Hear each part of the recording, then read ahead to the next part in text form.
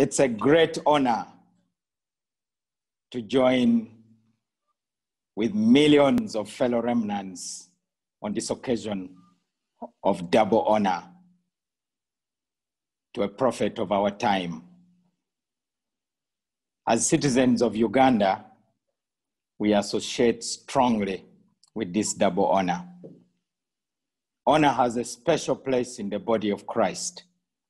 I have discovered that honoring our spiritual fathers is often the means of opening the sluice gates of heavenly blessings upon the lives of individuals and nations.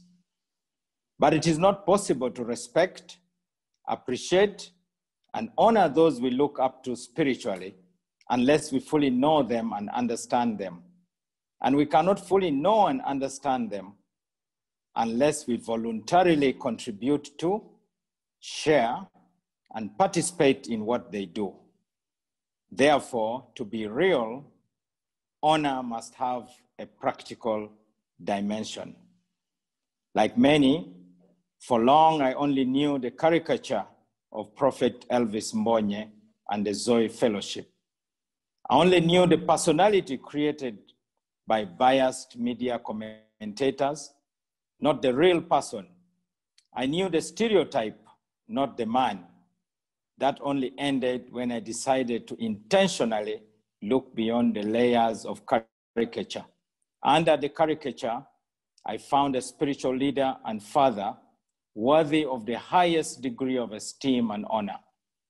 Therefore, walking in the footsteps of Timothy, Elisha, and Joshua in their respective relationships with Paul, Elijah, and Moses, we honor Prophet Elvis Mbonye, whose prophetic utterances are a fountain of spiritual power from a divine source.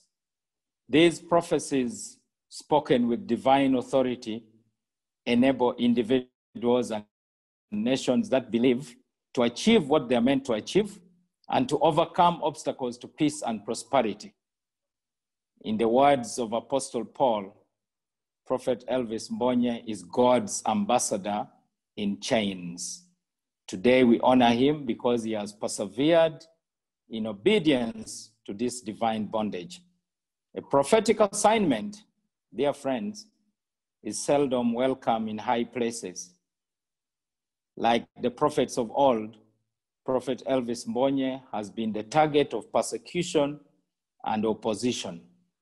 Therefore, in the same breath with which we honor him, we also invoke the protective words written in Jeremiah chapter 1, verse 9, by saying, "Attack you, they will. Overcome you, they can't." Thank you very much. God bless you.